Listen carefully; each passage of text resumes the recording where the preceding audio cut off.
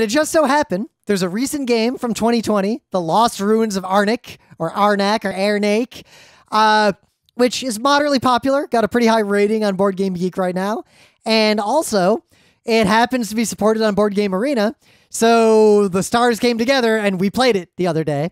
I've only played it once. We had a friend who learned it and went out of their way to teach it to us, and that helped a lot. Designed by Min Elwin.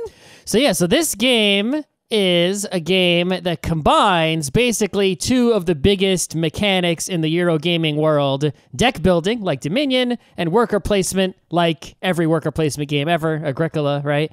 So we had already previously played a game that did a similar thing, the same combination, which is Dune Imperium.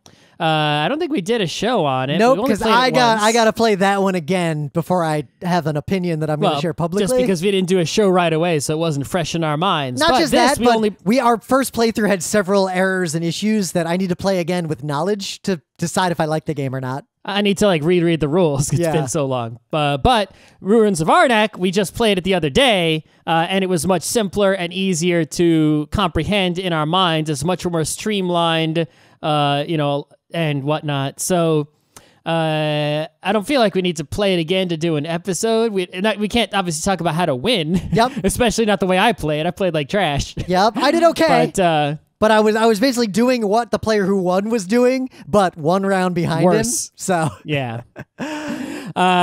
But yeah, so obviously, it take the two biggest mechanics of Eurogaming and combine them into one game. That's obviously a great idea. It's, going to be a winner. I enjoyed both of those games. So I don't know if there's any other games that have attempted that combo. I expect more to come. But, both of those games I enjoyed.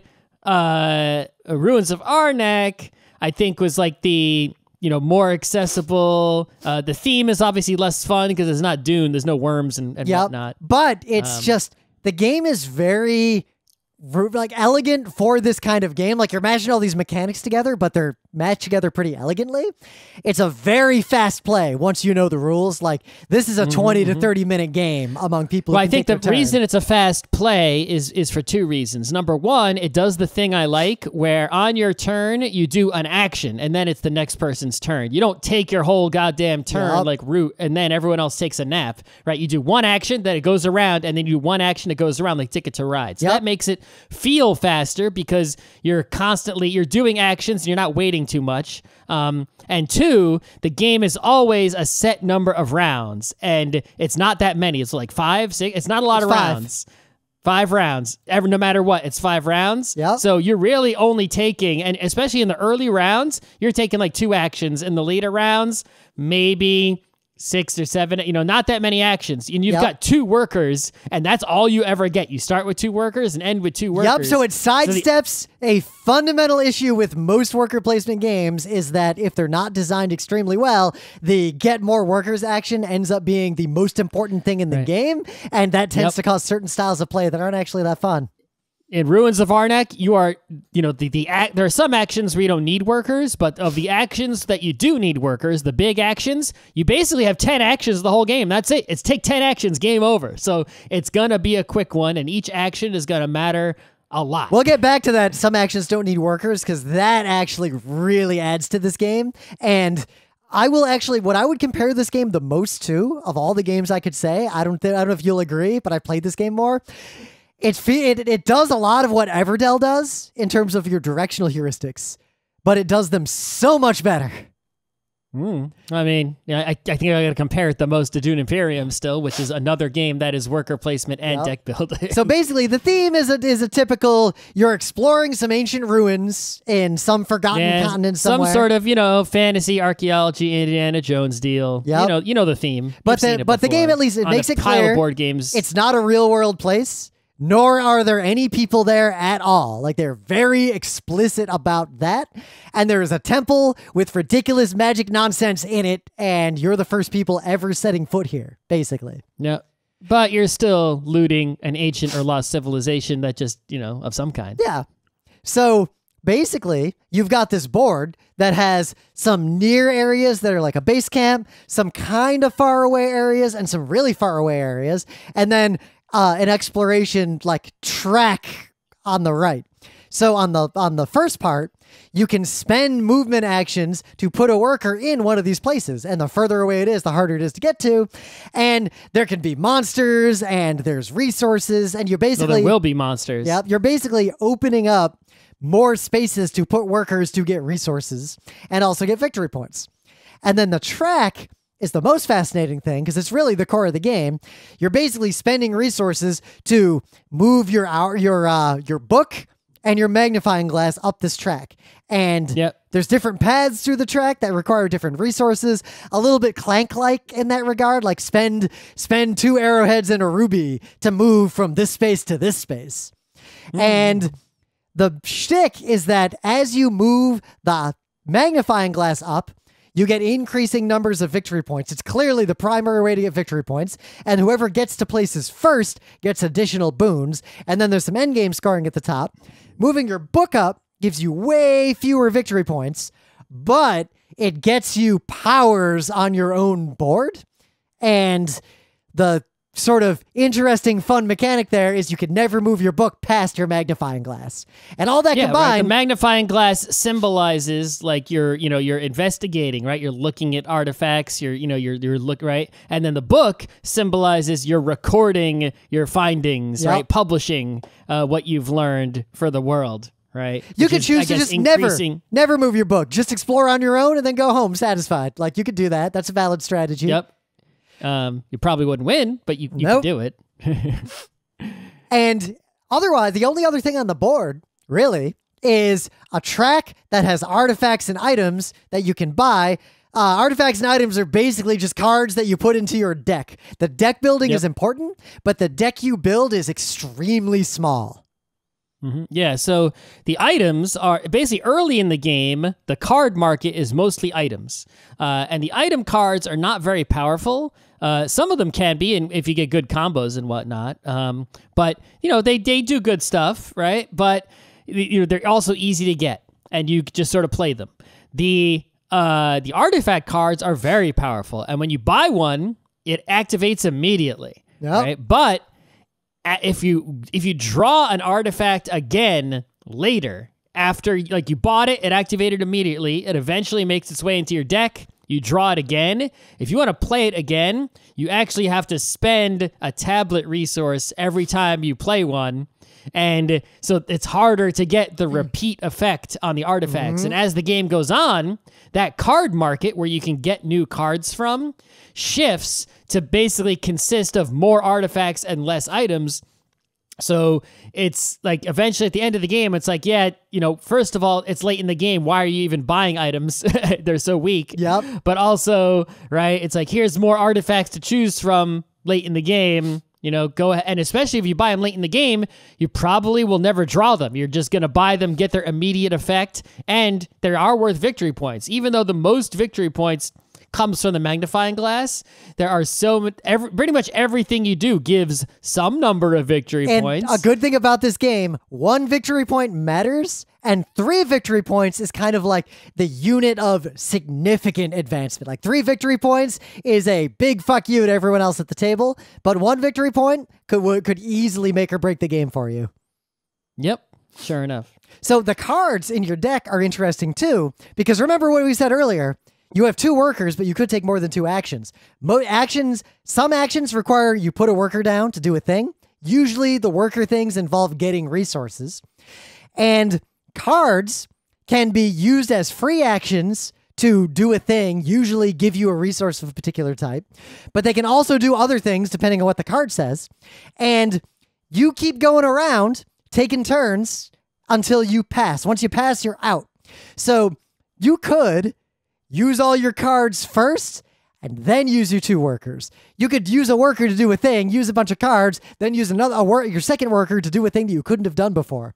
You could mess up and not have any workers left, and then there's a thing you really wanted to do that someone else unlocked or changed the state of the game. So you're always having this decision of what do I do and how do I limit my options? Because every action you take severely limits what additional remaining actions you can take in a given turn. So the two workers that you have, basically the actions they do are the ones in the middle of the board, right? Go explore a new spot, go collect resources from the camps at the bottom, the easy free spots, fight a monster, right? Those sorts of things. You could only do that twice per turn, right? And that's it. You got the two workers at the end.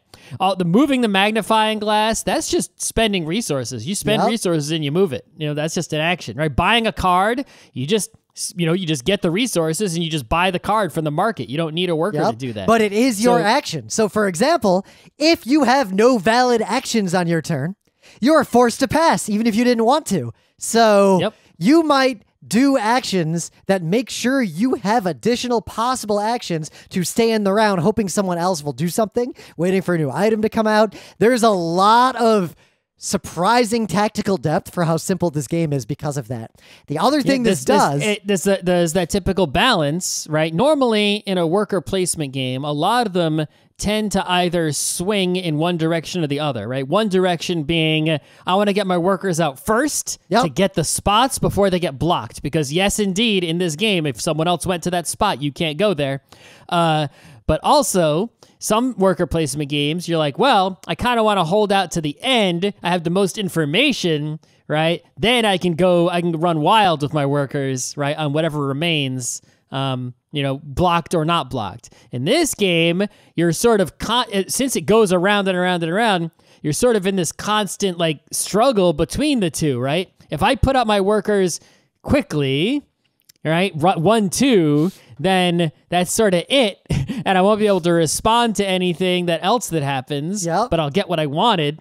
But if I hold out, well, yeah, sure, you're going to get more info, maybe get what you wanted, right? So you actually have both pressures at once, whereas then I think in a lot of other worker placement games, only one of the two pressures is present at any given time. But the most important thing this does is that the way these actions play out and the way the magnifying glass and book track works, where you're limited, is once you move onto a space, you can only move to other adjacent spaces as you go up. So it's constraining what resources you will need, which reduces the cognitive load of considering all the possible options. If all your biz doesn't need rubies to advance, you don't need to worry about rubies on the board, most likely. So you can avoid some of the analysis paralysis that happens with more open games. Well, there's only three, there's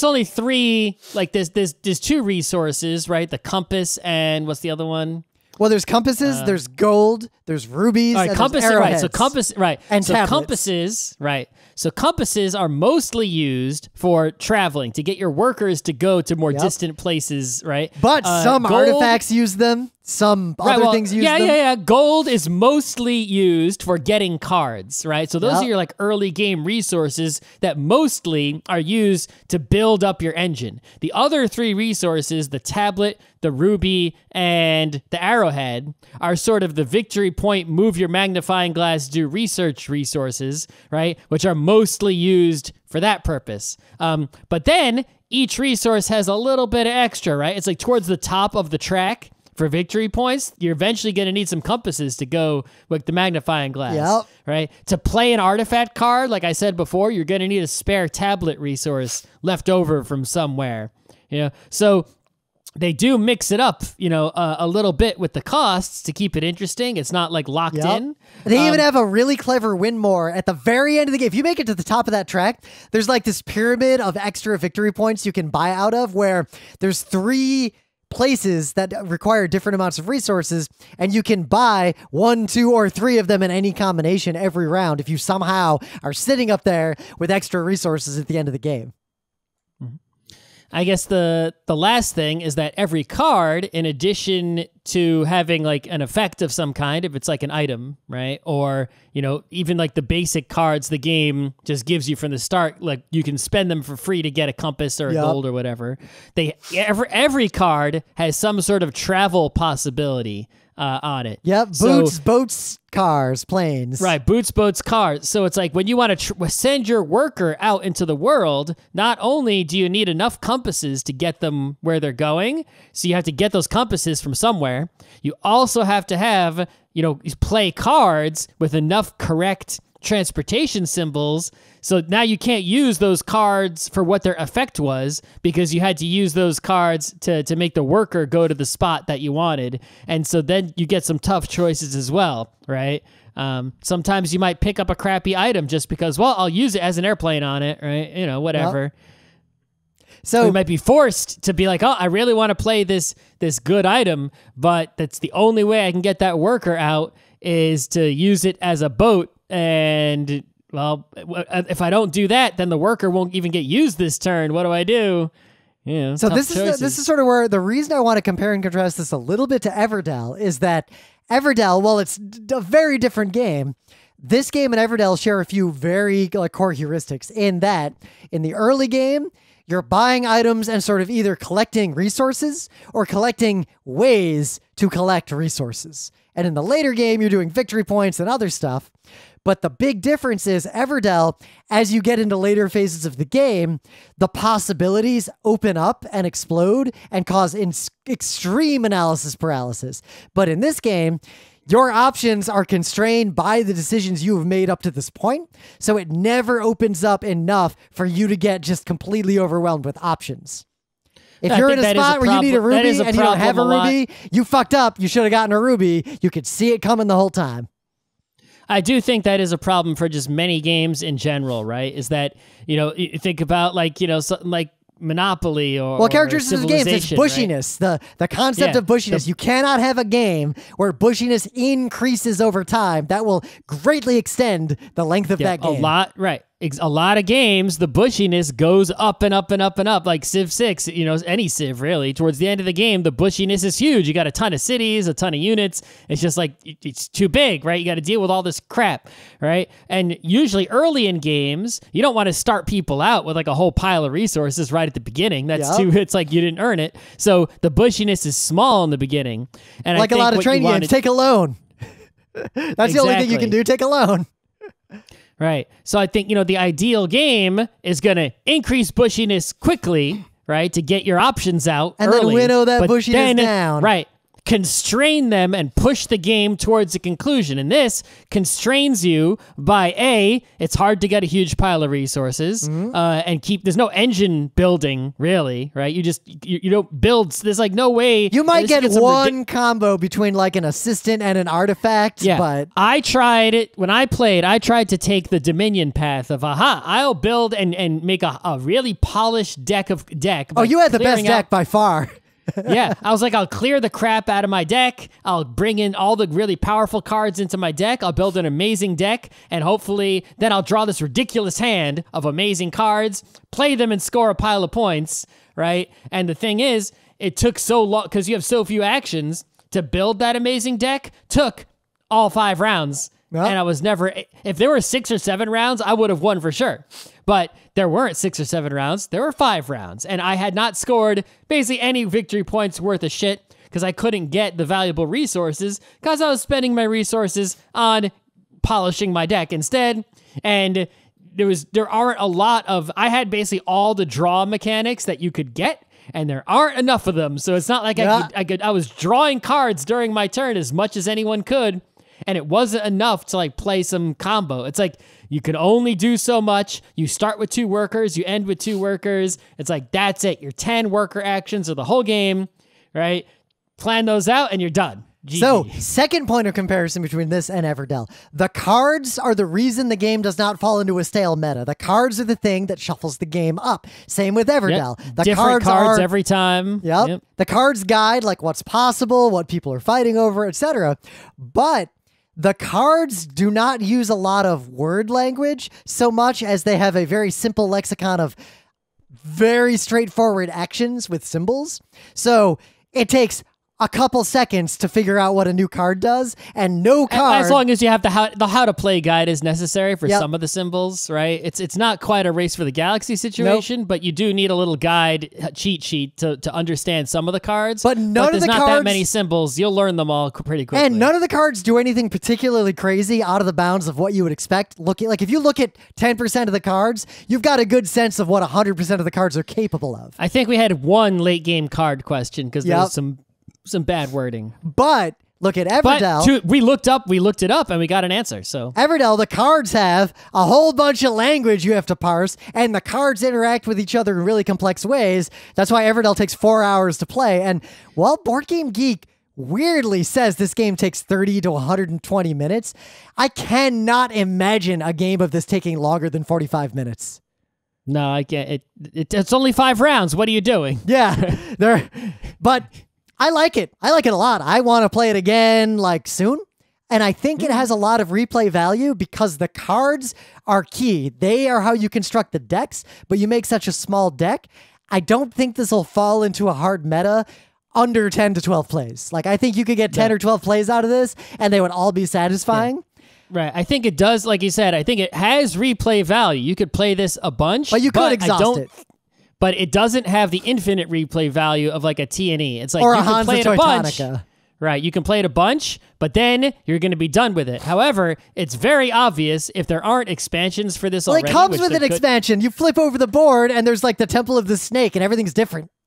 Oh, okay. So there you go. There's some replay value. But yeah, this game not only does, I guess, it come with an expansion, the Temple of the Snake, but it is ripe for further expansion. Oh yeah, just release a deck of weird artifacts, another sideboard you can advance on, like add a sixth round. Just put out different cards. Be like, all right, play with deck 2 instead of deck 1. It's like, it's so easy to expand this game. They absolutely will if they haven't already. I just haven't looked up whether they have already. Yep. And I think that's where you can get even more replay value from out of this. But, you know, even if they never release an expansion and you do play it out, you know, whatever this game costs or whatever it costs to play on Board Game Arena, I don't know if it's one of the free ones or one of the ones where you have to. I think it's free. There's basically the way Board Game Arena works, if people don't know, is it's a website that lets you play board games against people online, and it works, so that's really good, but the UI is really not great, but it works. Yep. And they have a lot of top-tier board games on there, you know, ranging from all sorts of different weight levels and whatnot, but if you want to start a new game, like if you want to play Six Nimmt, you can just like play Six Nimmt on there for free. If you want to play some games, like I wanted to play, what was it called? Don't Stop or whatever, or Can't Stop. It's like, well, I didn't have a premium account. So if someone else who did have a premium account started a game of Can't Stop, they could invite me to join it. Might just be worth it for like me to get a premium account, because but looks like we're going to be locked down for a while. If you have a premium account, you can start a new game of any game. But if you have a free account, you can only join games created by premium accounts or start games if they're free games. I will warn you on this. If you play this on Board Game Arena, it works great, but any card, Scott got burned by this. 2 different players got burned by. If there's a card where you can get a resource thing or pass to get a different resource thing, you have to pass via the card. If you just click pass, you're just SOL. Yep, that's what happened to me. That's a user interface Board Game Arena problem. Yeah, nothing to do with the game itself. The card never was would have really happened straightforward. if we're playing in person. There's no way that can happen. Exactly. Right? So I don't know if I would buy this game, only because, like, personally, not saying you shouldn't buy it, only because, one, well, it probably takes up a lot of space. It's big. It's not a small game. Yep. I don't know when I'll be playing board, games in person, big box, anytime soon. But also, this is the kind of game that, like, the PAX tabletop library will probably have 2 or 3 copies of. And this is the kind of game, if I was at any random PAX, I would check it out at least once and play it, like every PAX. Yeah. Yeah, play it once, put it back, right? You know, if you're a person who has board game nights still somehow, and you've got, it only goes up to 4 players, I think. Yeah, it goes 1 to 4. Obviously, 1 is not the same game.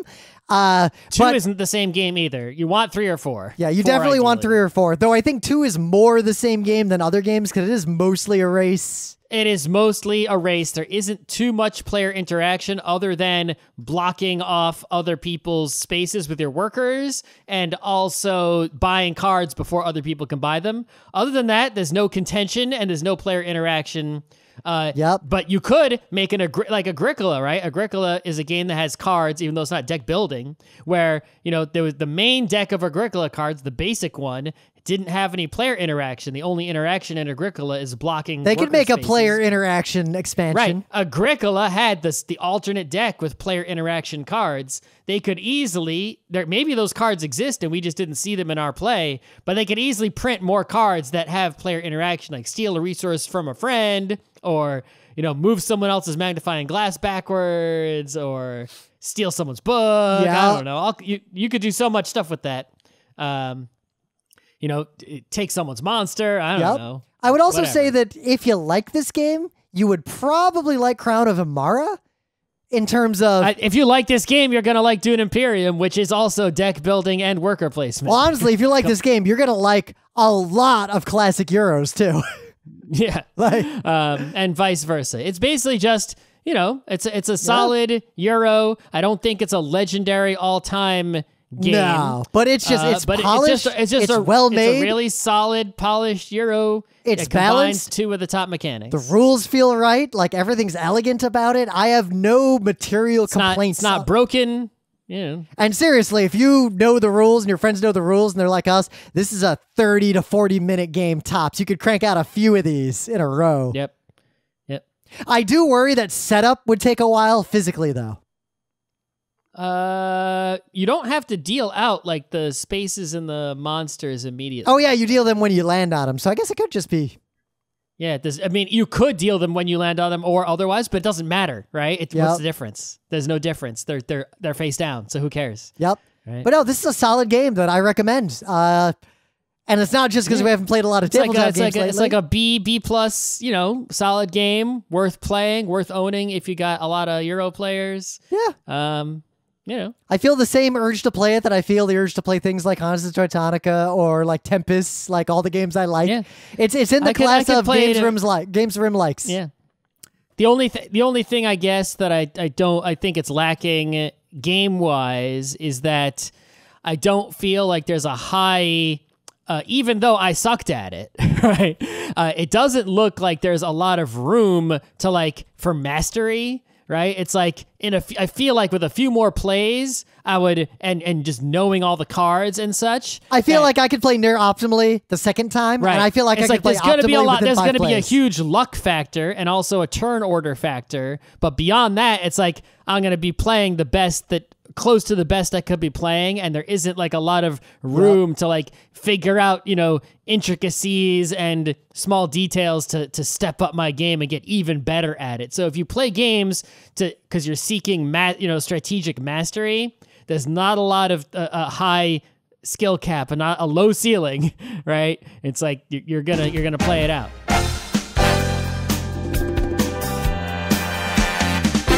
This has been Geek Nights with Rim and Scott. Special thanks to DJ Pretzel for the opening music.